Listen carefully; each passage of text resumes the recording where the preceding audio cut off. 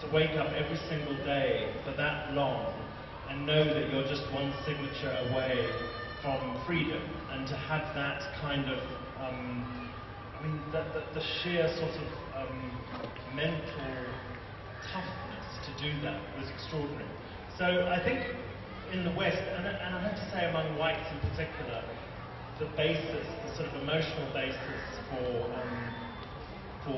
the affection and esteem in which Mandela was held was sort of based on relief that here was a man who'd been oppressed and imprisoned, etc., but who was quite prepared to come out and forgive. In South Africa, especially among black South Africans, it's something slightly different, I think.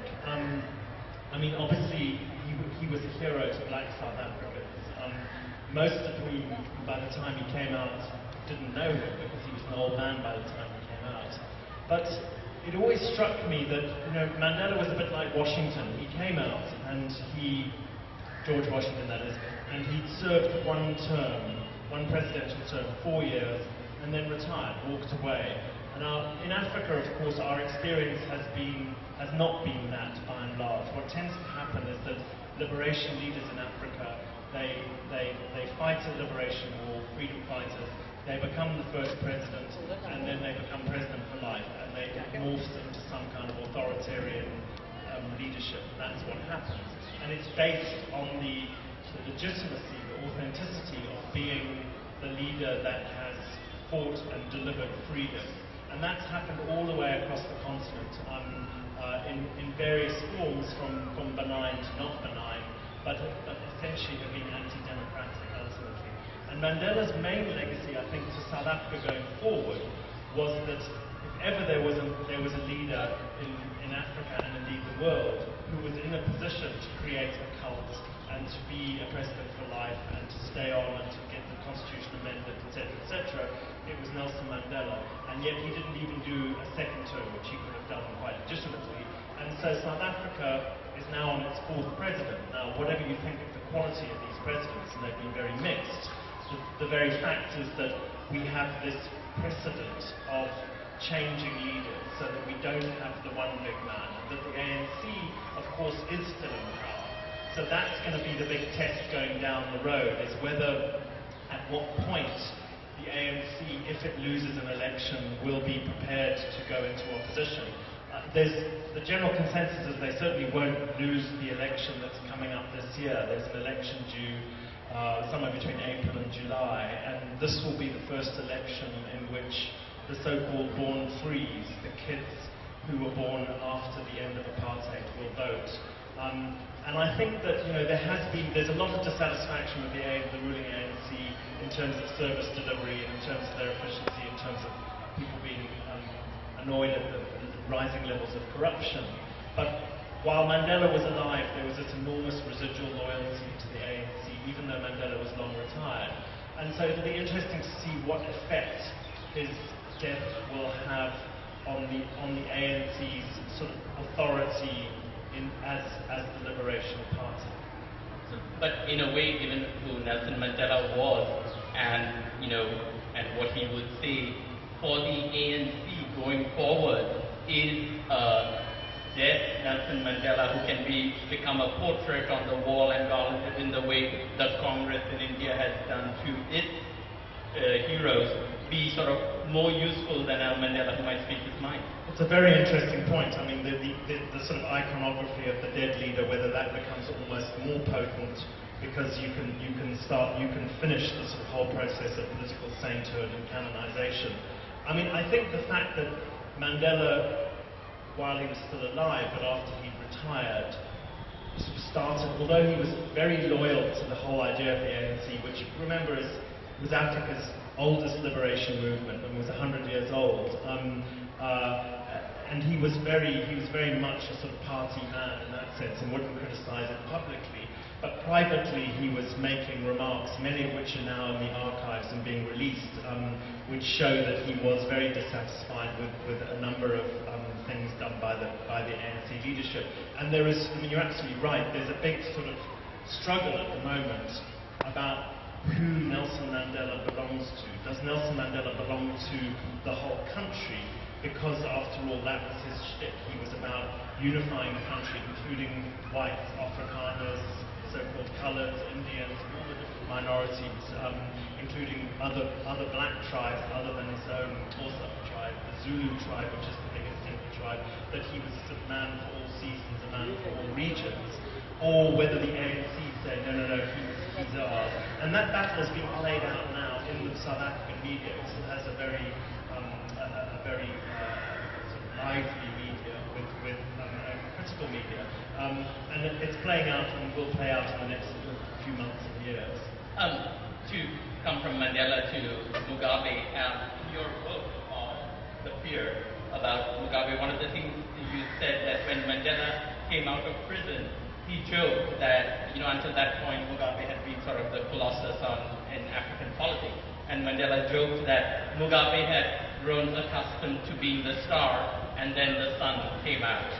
And what was the relationship between the two of them?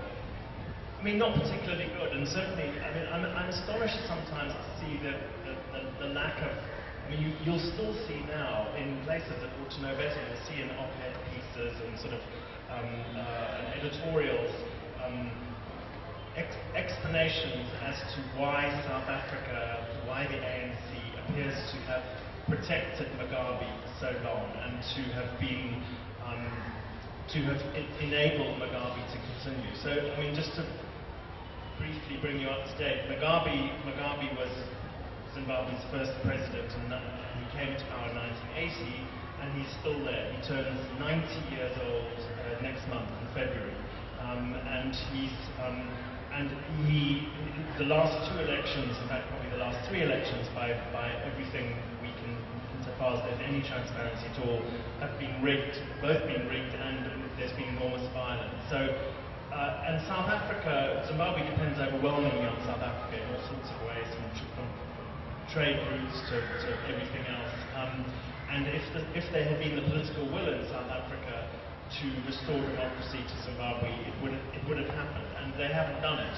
And you see these editorials saying, oh, it's because the ANC owes Mugabe a debt for his help during the end of the war against apartheid. So if you bear in mind that Zimbabwe becomes independent in 1980, and apartheid persists for another 12 or 13 years, essentially, during which time these editorials will tell you, Mugabe is indeed the chairman of the frontline states, and he's sort of championing the cause against apartheid. And of course, that was his big enabling thing. It was impossible while he was doing that. It was very difficult to criticize Mugabe without appearing to be an apologist for apartheid. If you see what I mean? Because he was, he was on the international stage as sort of African leader of the anti-apartheid movement. But he didn't do in real life, he did very little to actually help. I mean, for example, he didn't allow any incursions by guerrillas, by the Mkhonto weSizwe, the armed wing of the ANC, from Zimbabwe into South Africa, whereas both Mozambique and Botswana allowed that and paid the price. And that, of course, they weren't allied when they were both liberation movements, because they both had, the way it worked was that the ANC was allied to ZAPU and Joshua Nkomo, and they were both supported by the Russians, and ZANU-PF, which was Mugabe's party, and the PAC, which was Black Consciousness, etc., were both supported by the Chinese. So they were actually rivals during the Liberation War. So that's my theory as to why South African governments, why the ANC has protected Mugabe, is that all of the countries, and if we just keep it to Southern Africa, all of the countries in Southern Africa that fought liberation wars for freedom, to ditch colonialism, to become democratic, all of those countries, the liberation movement that won the first elections and that fought for freedom, is still in power in all of those places. So if you start the MPLA in Angola, ZANU-PF in Zimbabwe, Frelimo in Mozambique, the ANC in South Africa, and SWAPO in Namibia, they're all still in power. They may have changed presidents, but the party hasn't changed. And it's not in the interests of any of these Liberation Party governments to see any of the other ones be tossed out of power, because it establishes a precedent that you can do this. Now, there have been other regime changes in southern and central Africa, but not in countries where a real liberation war has been fought. And that's the big difference. And I was struck when I was working for the BBC. I remember doing a documentary in Cuba, and I was struck by the similarity between Cuba and Zimbabwe in terms of the elevation of the revolution as this, the kind of founding mythology of the nation, and that the party that sort of liberated the country, without them you wouldn't have a vote. So how can you possibly vote them out of power? Right. One of the things you reported on was extensively is on Zimbabwe under Mugabe, and the things that we see most often in the paper, the fight over land, the war with Zimbabwe. Could you just describe for the audience what that feeling of siege is like? You talked to people, there were so many different farms and them looking out at these guys pressing in. So the land situation in Zimbabwe is again one of those things that appears to be one thing from the outside, and then, like so many things, the closer you get to it, the more complicated it gets, and the sort of simplistic analysis sort of falls away into irritatingly complicated things. But essentially, from the outside, a few white farmers owned a disproportionate amount of land, these commercial farms, but they carried on owning them from 1980 all the way through to 2000. So for 20 years, under the Mugabe regime, under what was essentially a socialist government, in name at least, these white commercial farmers were allowed to continue, and that in fact they were the linchpin of the economy. They employed more people than anybody else. And Zimbabwe doesn't have oil like Nigeria. It's not a resource-based economy. It's a mixed economy. And agriculture was sort of the linchpin of it. And there was always enormous criticism of this, that there should be, and in fact even the white farmers themselves began to feel more and more insecure and realized there needed to be land reform. And there was some land reform. Certain land was given over, but not enough. And there were many, many different plans as to what could be done. But then in 2000, very suddenly, the land was invaded. And it wasn't invaded in a kind of, this wasn't just a sort of spontaneous uprising. People arrived in government trucks and buses and army trucks and things, peasants, came onto the farms and drove not just the white farmers off, but the black farm workers off as well. And the farms, by and large, were redistributed, but in a very chaotic way, with no planning at all, and agricultural output just absolutely plummeted in every respect, and the economy collapsed. It collapsed so profoundly that it is, I believe, the fastest decline, the fastest contraction of an economy in the peacetime, of an economy in peace. You'll see economies contracting that quickly during times of war, but not during times of peace. The Zimbabwe dollar collapsed. It got so bad that eventually the Zimbabwe dollar was halving in value every 24 hours. It was the sort of amusing story that people tell about this. There's a rather good golf club and golf course in Harare. I think it's still called the Royal Harare Golf Course. And the pub there inevitably is called the 19th hole.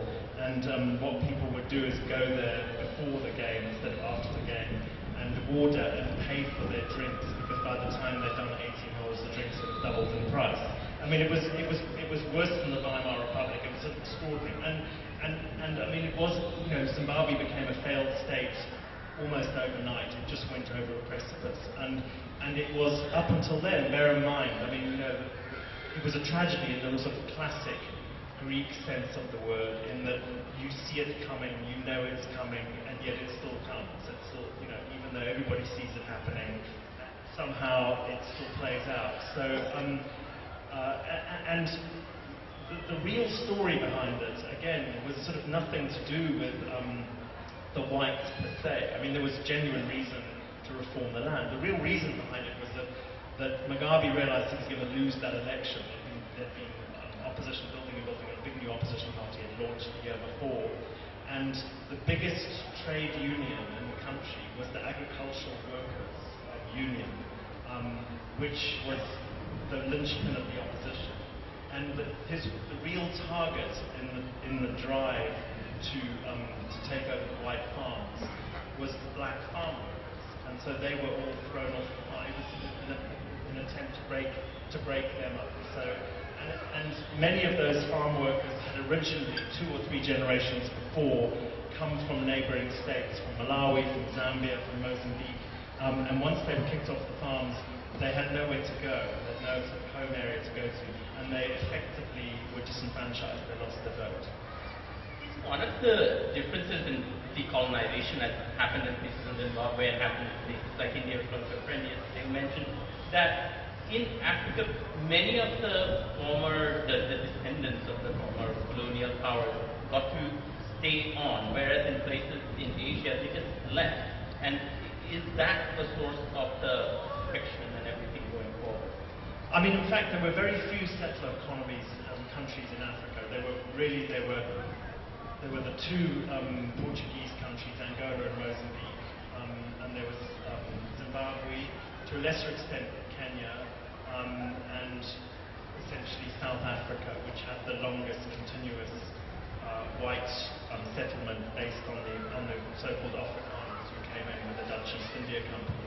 So I mean, Africa's 53 countries. So as a whole, huge countries like Nigeria, was administered in a similar way to India. There was sort of expatriate British kind of colonial office people, but very few of them. And the Brits tended to, in Africa, I mean, the Brits tended, and I'm only simplifying a little bit here, to come into a country and to look around and ask the question, who's the second most powerful chief? And then someone would say, it's this guy here. Then they would go to him and say, how would you like to be the first most powerful chief? And then, so that they were, rather than just, and they would do it through manipulating the power structures. They would sort of find out enough, rather than by sheer force of arms. So, somewhere like Nigeria, at the height of colonialism, it's a huge, burgeoning country with millions of people, and very small armies sitting there. I mean, which is not to say they weren't acts of violence, etc. Of course they were, but it was done through a sort of, a manipulation more than just sheer force of arms. So the places which did have bigger white settlements, they played out, as you say, in a slightly different way.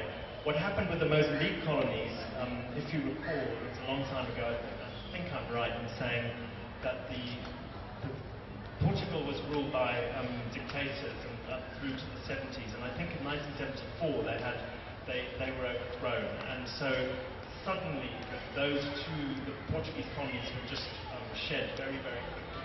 And in Mozambique and Angola, the Portuguese settlers, 98% of them left overnight. They just poured out. And indeed, both those colonies, the economies of both those countries collapsed in the immediate. Most of them, a lot of them went down to South Africa, some of them went back to Portugal. And I think, race is useful. I mean, it's useful if you're a dictator, if you're an authoritarian ruler in Africa. It can be quite useful to have a small economically privileged minority that you can use at election time and things. I mean, and bear in mind that Mugabe was very reconciliatory towards the whites right up until 2000. In his first cabinet, he had white ministers in it, Minister of Agriculture. Exactly, was a white person, and the whites did very well for 20 years. The whites did perfectly well. I remember getting in trouble with the white farmers when Mugabe sent his North Korean trained 5th Brigade from the military into the south of the country, Matabeleland, and they committed these terrible massacres, the Matabeleland massacres. We still don't know how many people were killed. Probably, between 10 and 20,000 civilians were killed. And I started writing pieces about it and agitating about it and whatever. And white farmers, when I would meet them, would upbraid me and say, why are you doing this? Why are you causing trouble? It's nothing to do with us. You should just leave it alone. It's the tribes just, sorting out historical grievances amongst themselves has nothing to do with us. Fast forward 20 years, when I was reporting there, and then the white farmers were coming up to me and saying, please write about what's happening to us and how we're being, and I said, excuse me, 20 years ago when we were doing, or 15 years before when I was writing about the Matabele massacres, you said, oh, it's just a minority tribe, why are you causing trouble? So, what goes around comes around. But in that sense, is it obviously something like reconciliation at the end of some kind of a colonial experience is great for the former colonial power, because it's kind of like wiping the slate clean, we'll all be friends now, we'll kind of try and get along together. But that's not, can the white state claim that as something that should happen, or is it like totally dependent on the former colony, whether they're going to bestow that as a privilege? I think that, in South Africa, where apartheid was so hermetic, if the segregation was so complete, to a ridiculous extent, whites just didn't really know blacks. The only blacks they ever met were the servants in their own household. And I remember, when you talked about the idea of majority rule, white South Africans thought they would say, my gardener is not capable of being prime minister. They had no concept of an educated black class. They never met educated blacks. They didn't go to school with them. They barely went to university with them. It just didn't exist. And that was the big problem there. It was just, when you have segregation so complete, there's fear based on ignorance. Zimbabwe, or Rhodesia rather, as it was, the segregation wasn't nearly as hermetic because it was smaller and because it wasn't quite as oppressive. And one of the main things, the thing that I think saved me, for example, growing up in Rhodesia, was that I went to multiracial schools all my life, church schools, which were in every other way Dickensian and awful, and you got beaten all the time and whatever, but in one crucial way were very progressive, which was that they were multiracial. And so when you educate people, when you put kids together and just educate them together, they get to know each other. And that didn't exist in South Africa. I think that the race thing can become a sort of irrelevance quite quickly. In South Africa, for example, what you see is not what you get. So you look at the ANC and you think, here's the ANC, it's a strident liberation party and whatever. And actually it's not at all. It's made all sorts of deals with big capital, the private sector and whatever. And it's quite a kind of, if you look at what it's actually done, it's somewhat conservative in many respects. And what they're trying to do in South Africa is this thing called black economic empowerment, where they've tried to move resources across. And of course it's very easy to get around it and to pay off people and things, and that has been a problem in South Africa. Personally, I think that there are so few whites left in Zimbabwe, and there are probably somewhere between 10 and 20,000 whites left in Zimbabwe, that it's sort of completely irrelevant. And in South Africa, but do you think Mugabe needs those whites? Yeah, I remember thinking to some extent when if you saw the headlines in the government-supporting newspaper, the Herald, talking about whites and things, it was getting very, it looked incredibly dangerous. In fact, when the white farms were taken over, very few white farmers were killed. A dozen or 20 or something over that sort of first year or two. But it sort of reminded me in its tone. It's sort of the way that Jews in Europe had always been insecure because they, especially in countries where they were doing well, in Germany and places, that they were a small, identifiable, that they were interlopers, they'd come from somewhere else, and at times of economic depression, times when, you had a populist leader who wanted, they were easy to focus on and things, and so there was that. But I think, having said that, even though I'm a white African, I don't think white Africans have a terrible deal. By and large, they've sort of been, in South Africa, you go there, they still have swimming pools and large lawns and and they're doing pretty fine by and large. In fact, I wanted to quote, I think it was from the Fear, or I'm not sure whether it was from this book, about what it means to be a white African, and you're at an airport or something, and you're reading about a farm killing in the newspaper, and there's a Congolese businessman who's sitting next to you trying to look and see what you're reading, and quote, and you say, and you see in his eyes an expression that you not recognize at first, and then you realize it's pity. It's for the farmer, for you and your little tribe of white Africans. And you write, I feel embarrassed, humiliated, mortified. I'm not used to being the one being pitied. I am the one who pities others. And I think that's absolutely true. And I think it's still one of the big problems that the West, and especially Western countries that have a history of colonialism, that they have in the way that they deal with the developing world and with countries that were previously colonies. In that, I think that we are used to having starring roles on the stage. And it's to the point that we almost don't mind if we're the heroes or the villains, as long as we have a starring role. What we don't want to be is just to be relegated to some sort of bit part. And you know, it's this kind of hubris of the pomposity of kind of thinking that we can, you know, invade this country and fix this and do that or whatever. And you know, it's difficult to realize that actually, you know, for the West to sort of change its whole historical attitude to the rest of the world and realize that, you know, we don't necessarily play a starring role in other countries' melodramas. And there was a phrase that you used to describe which I had not learned until I read your book, was about how white Africa, or what they were called in South Africa.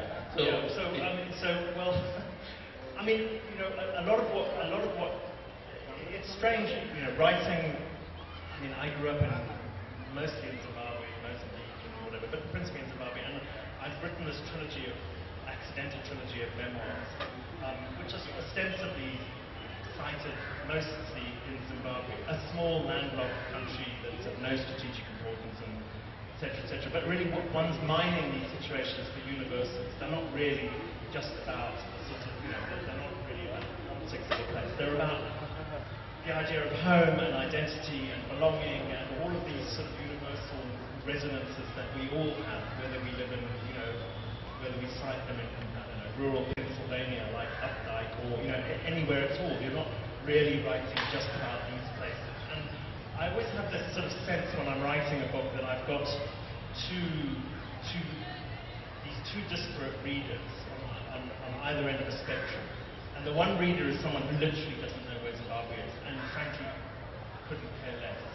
And the other one is someone who knows an awful lot about it and thinks they know everything about it. So how do you write in such a way as to engage both of these readers without boring one rigid or confusing and bewildering the other one? How do you do it? And the kind of irony, the anomaly, the paradox of it is that you would imagine that you write about it by sort of pulling back and sort of generalizing, but actually the truth is in the detail, the universal is in the specific. So you sort of go in deep to actually to pull back. And I feel like if you can describe something well enough, then the person who doesn't know about it, you paint a vivid enough word picture that they appreciate it. And the person who does know about it gets the thrill of recognition that and you know what it's like when someone writes about something you know intimately and they get it right. It's a wonderful thing. And it also, you know, on a meta level, it's about not being alone, that you realize that someone else has thought this, has been in this position, has seen this and whatever. So the strange thing in terms of home and belonging and identity and whatever, but you know, I remember when my first book came out, Time magazine wrote a somewhat favourable review of it, but it had a picture of me looking, and it was a sort of not a proper picture, but it made me look eyelided and whatever, and underneath it said Peter Godwin - white African - oxymoron ? Okay, so I mean, and so in a sense, this is what, I think the reason I've ended up being a writer, I tended to notice that a lot of memoirists in particular, they only really start writing about a place when they are removed from it, either in time or in place. They either physically move away or, 20 years pass and the place they're writing about has changed completely. You sort of need that removed to get your focal length on it. And growing up white in Africa was the most bizarre experience in a way, and I didn't necessarily recognize it at the time at all, but we grew up in a rural area. I grew up speaking the local languages mostly, and we would send each other Christmas cards with sort of robins and holly and snowmen and stuff we'd never seen, and so we had this sort of notional culture. It was completely, it was midsummer during our Christmas,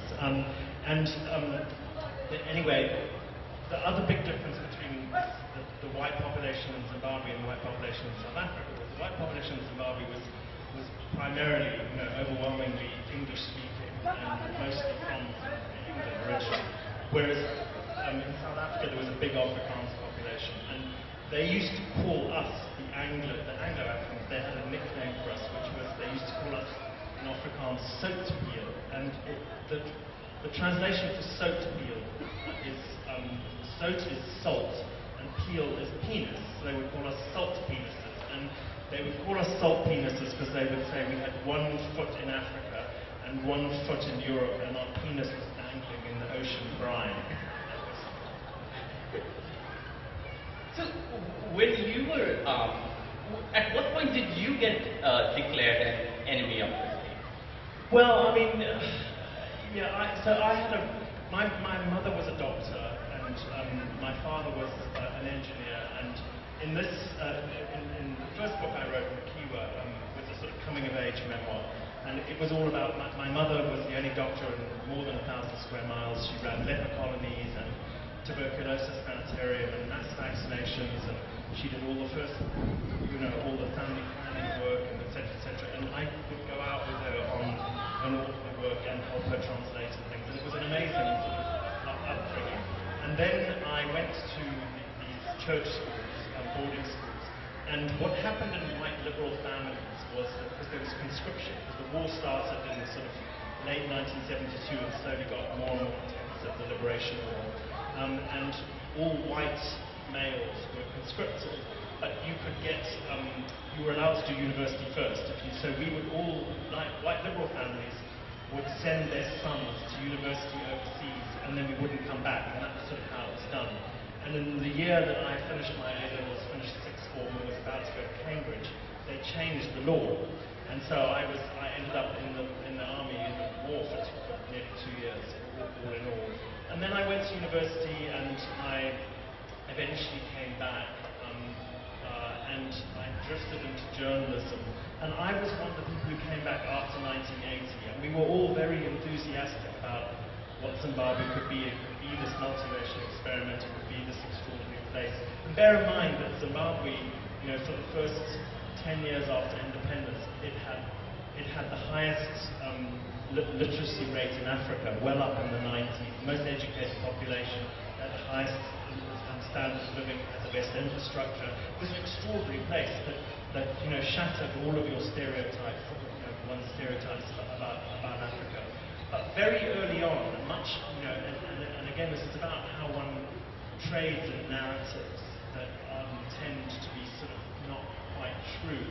And the narrative, for example, with Mugabe, if you ask average people overseas, what happened in Zimbabwe, what went wrong, they'd say, oh, well, Mugabe comes in 1980, and everything goes swimmingly for about 20 years, and then in sort of 1990, 2000, he has a sudden rush of blood to the head.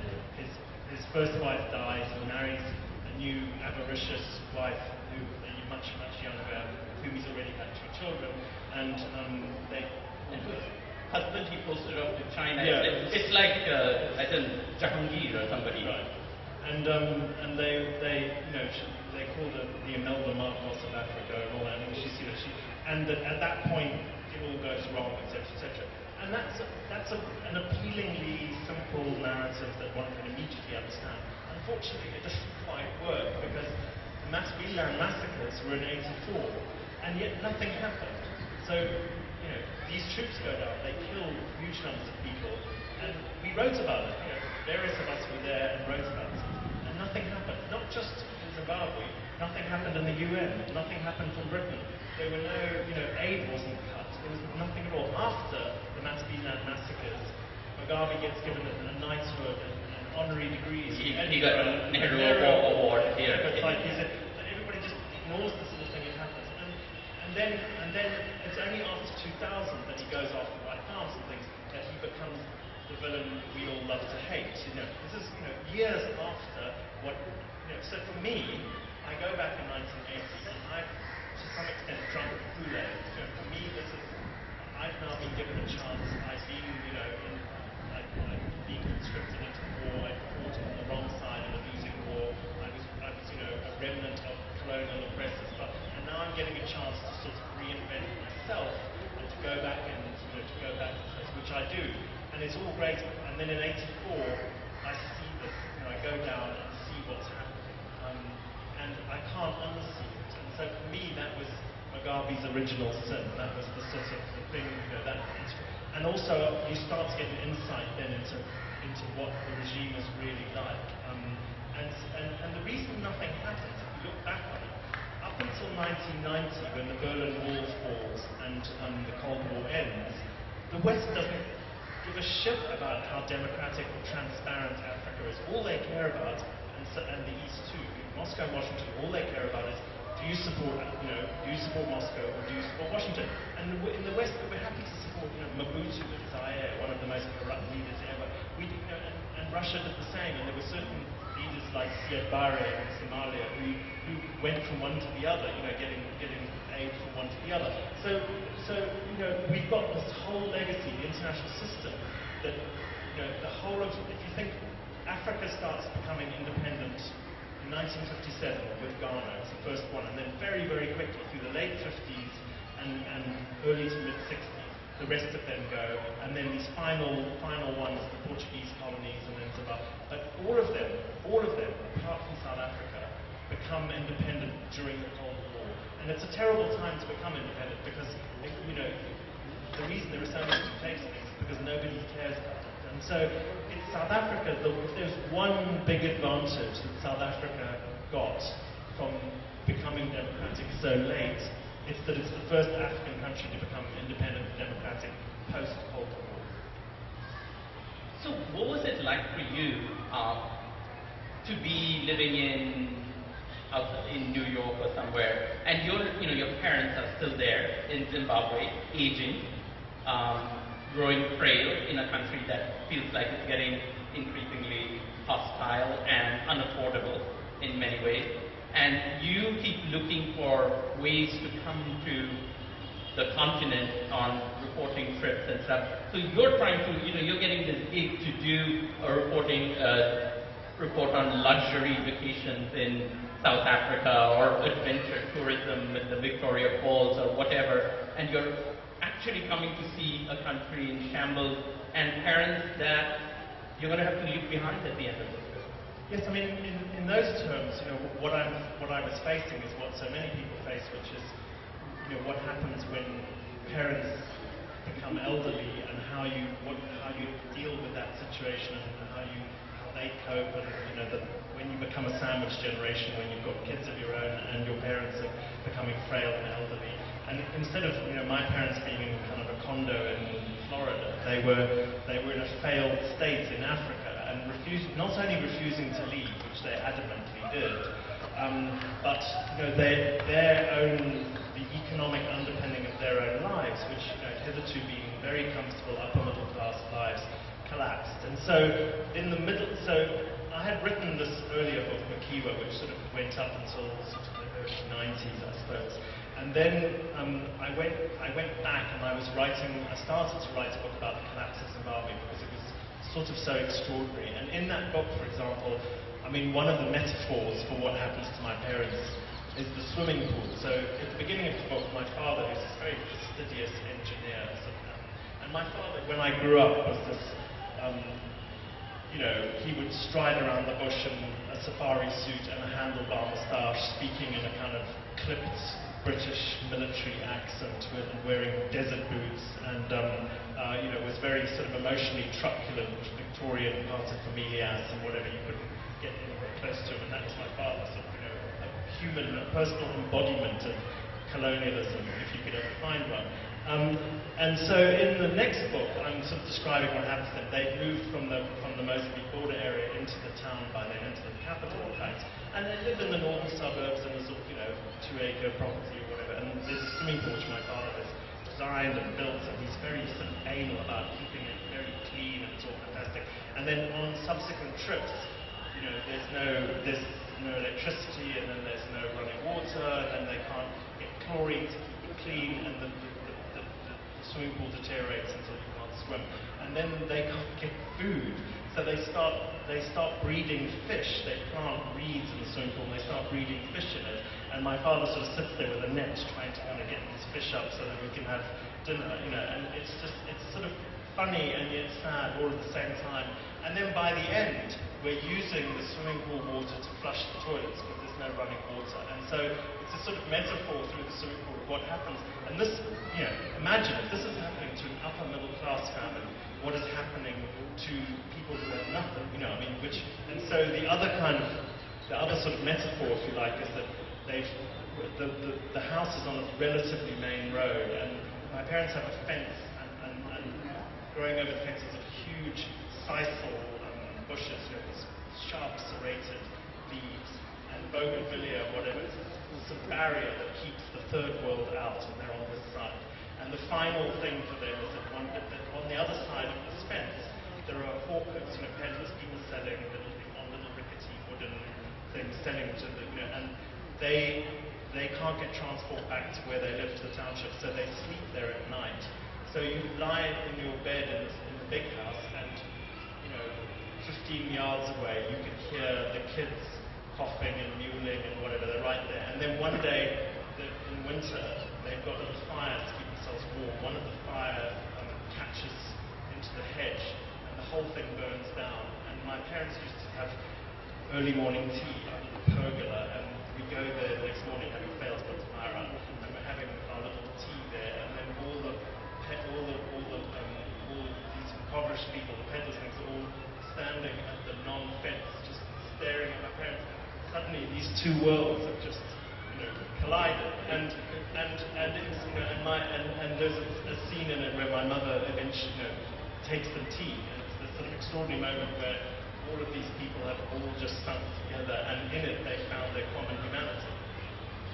I wanted to open it up for questions, but one thing that struck me while reading the book is, as you say, the last couple of elections have obviously been rigged. The country is in shambles. People, inflation is out of control.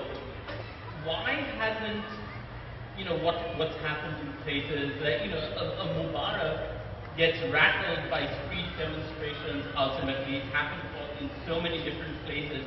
Why hasn't something similar to that happened in Zimbabwe, given that it's become patently clear over and over again that Robert Mugabe is not just going to, play by the rules of cricket and retire? I mean, partly because the Zimbabwe police and army used live ammunition. It's not like you couldn't do Kiev, you couldn't be doing Ukraine there because there'd be blood in the street. And partly, and I think this is more to the point really ultimately, is that Zimbabwe has such an educated population, black and white, that people just leave. That you can go to South Africa. It's very easy for Zimbabweans to go to South Africa, and so they've tended just. So Zimbabwe's got a much lower population. I mean, by some accounts, a third to a half of the population has now left.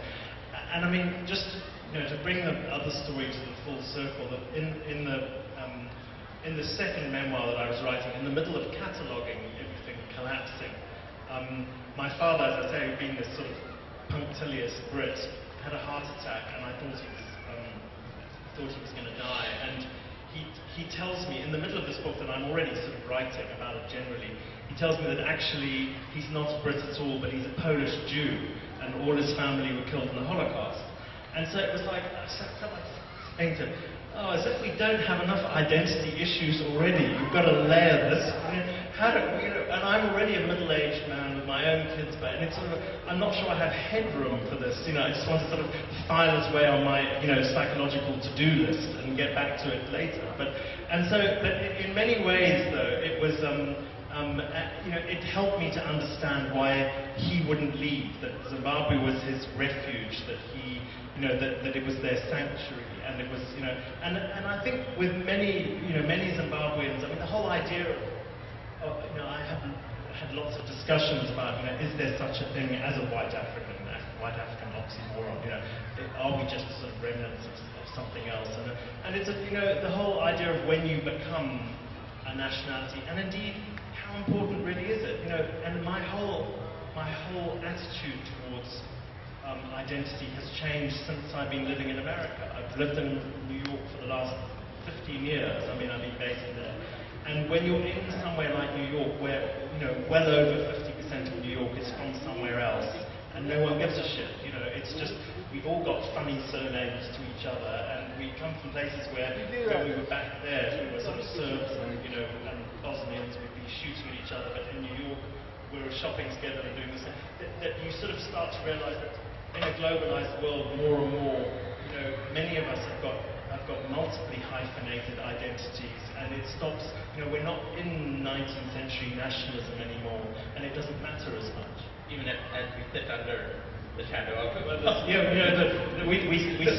The woman who gave us so many. We sit under this is the genius of British self-mythologizing. Here we are. We're like instead of the belly of the beast, we're in the heart of the cake. Wedding cake. Yeah. I wanted to open up. We have probably a few questions. Anything that you guys want to ask? Someone? Yes.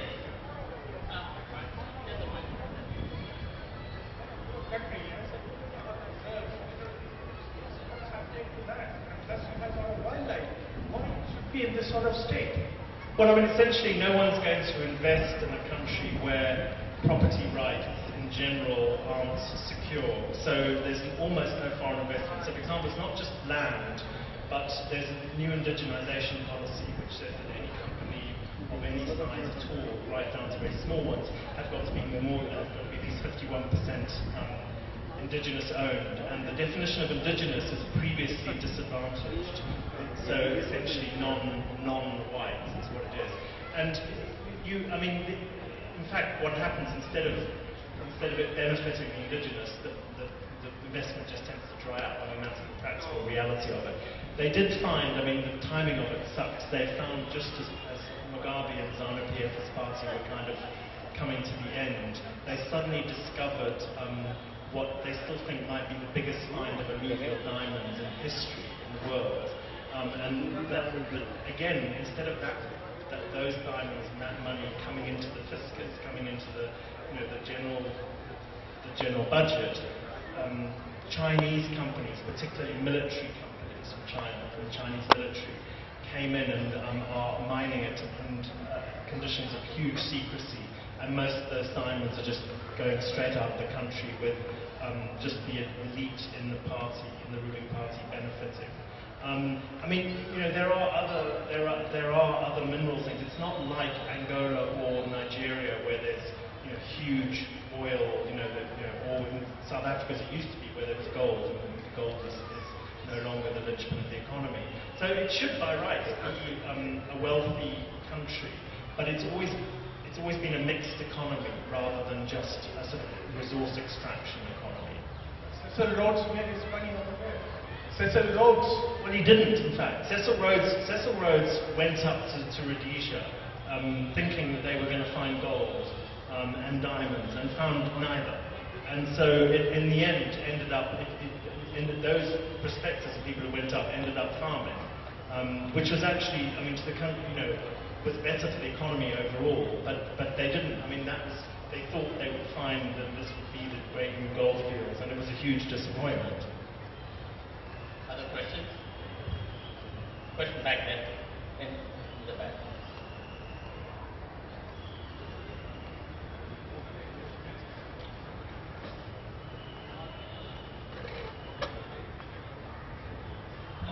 Mr. Godwin, sir, you said that first you thought you were a Brit living in Zimbabwe, then you found out you were a Polish Jew, now you've been living in New York.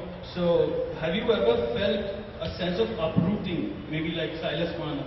Have you ever felt that you never belonged anywhere, or have you always been satisfied with where you've been? Yeah, I'm an Anglo-African Ashkenazi. Triple A, exactly. I mean, I think that I don't. I mean, I tell you what I do feel now, rightly or wrongly. I feel like I'm a New Yorker. I'm not an American. I mean, I don't sound like an American or whatever, but I do feel that I feel at home in New York. But that's really a kind of attitude. It's a state of mind as much as anything else. And when I go back to England, where I wasn't grown up, I mean, when I first went to England for the first time, it was very bizarre. It was like seeing it through the wrong end of the telescope, all these little houses crowded together, and how dull and Robin was. And everybody on the subway looked so cross, and they were all sort of pinched and red-faced, and burst capillaries, and it was just very sort of. It wasn't the glories of empire. It was something totally different, and yet when I go back to Zimbabwe now, it's so mortally wounded. I almost don't recognise it. But most sort of tragically in Zimbabwe, I don't recognise the culture anymore. What happens when you put people in that position for 20 years, where nothing works and it's so corrupt? They become feral.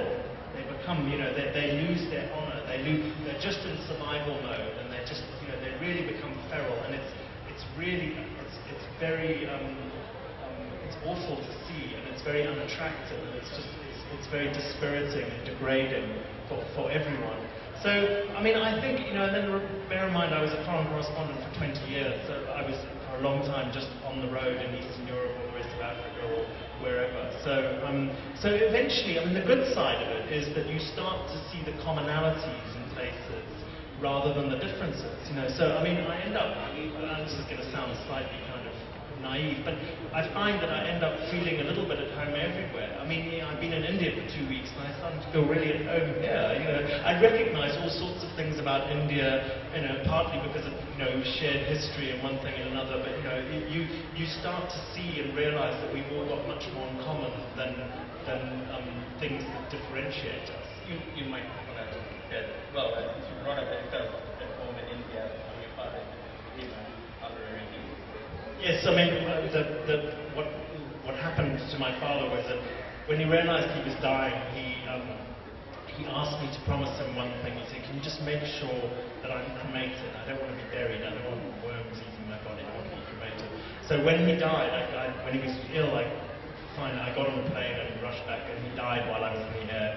And trying to organise the actual funeral was a real logistical headache. There was no petrol for cars, and it was just, and I was concentrating on that. And then there'd been no electricity for several days, and there was no phone. The phone wasn't working, and I got a note from the undertaker saying that their mortuary was working on a backup diesel generator, and they'd now run out of diesel. There was no more diesel in the country, and so the temperature was rising, and all the bodies had to be disposed of in the next 24 hours, otherwise they would be put into a central mass grave, the pauper's grave outside of town.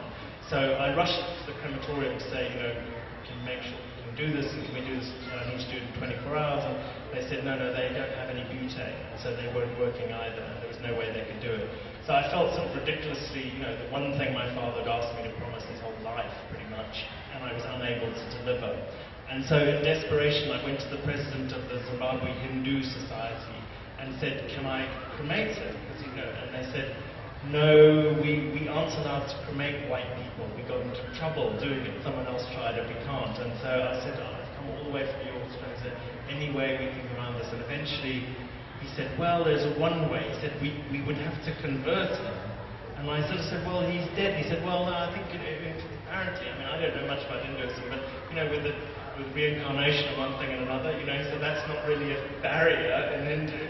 So I said, fine, so let's do it. So we converted my father to Hinduism ex post facto, ex post mortem. And then I said, great, you know, where shall I bring the body so that you can cremate it? He said, no, you have to do it as the eldest son. So they taught me how to do it, and actually it's quite complicated with wood that burns at different, you know, I had no idea. So we built a pyre at this place in the Pioneer Cemetery in Harare which is reserved for the Hindu cremations, and cremated it. So my father was born a Jew, lived an Anglican, died a Hindu. I think on that note, is there any other last question before I think there one. Okay, go ahead. Sir, would you find some parallels between the 1984 massacre and Operation Blue Star here in India? Yeah, I mean, it's different. You know, I don't know enough about that operation. I mean, I do think in Zimbabwe what it was, it was. I mean, in a sense, it was a very seminal moment in Zimbabwe's history, I think, because it was a recognition that there was no room for peaceful opposition politics, if you know what I mean. And so, in that sense, I think it was worse. It was just a recognition that this wasn't really going to be a pluralistic society in that sense. It was going to be effectively a one-party state, which is what it then became. So, you know, I think it was a kind of fork, much more of a fork in the road in Zimbabwe, where real democratic structures hadn't been created, where civic society wasn't really developed. You didn't have enough institutions. All these other institutions that we forget. I mean, I'm not saying you forget, one forgets that democracy depends on just as much as actual political parties and things. All of these other things that are required, you know, to prop up a pluralistic, tolerant society. And we're going to have, Islam. We were growing up and later in the army, there is danger of being killed ever. When you were growing up, later in the army, where you were in the danger of being killed. Yes, I mean, I sort of volunteered for everything from the laundry corps to, I mean, everything that would make me be in a non-combat situation. And I've written about this in the first book. What happened to me, and it's interesting and troubling. Bear in mind that I was 17 when I went in and turned 18 while I was in the army. That it was a very brutal war, and the insurgents were in a hurry, and there was like most of these wars, most of the people being killed were not combatants on either side; they were civilians. And I did end up in combat, and I did end up sort of witnessing, you know, shocking things that insurgents have done. And you do reach a point where you wonder, I mean, you just think that the ends can never justify these means. I mean, that if you actually see something like that, some things, it's very, and at 18 it was something that, you know, and you know what, the British style military, one of the genius of it is that it divides you up into regiments and things, and your primary loyalty ends up being to your unit and being to the other men in your unit and the esprit de corps of a particular thing, and mostly just wanting to survive, I suppose. So yes, I mean, it was an extraordinary experience for me at 18, and I reached a point where I thought, I was working with black soldiers exclusively, so I would be for months and months and months at a time out in the bush, just exclusively with black soldiers, and the world outside receded and got further and further away, and any other context sort of just disappeared. And then I suddenly, after that, I did finally get released. So, my father had been petitioning the Ministry of Defence, and I was in combat on a sort of Wednesday. On a Friday, I was flying back to Bulawayo, got a train up to Harare, flew to Cambridge, and Tuesday morning I was in law lectures in Cambridge, and I was looking for my rifle, and everybody at Cambridge was sort of riding around on sort of old-fashioned bicycles with wicker baskets and long white scarves, and I was just, I had no idea where I was, and it was the most sort of gear-crunching thing, and I was just sort of glad to be alive. And we're very glad you made it, and thank you very much for joining us.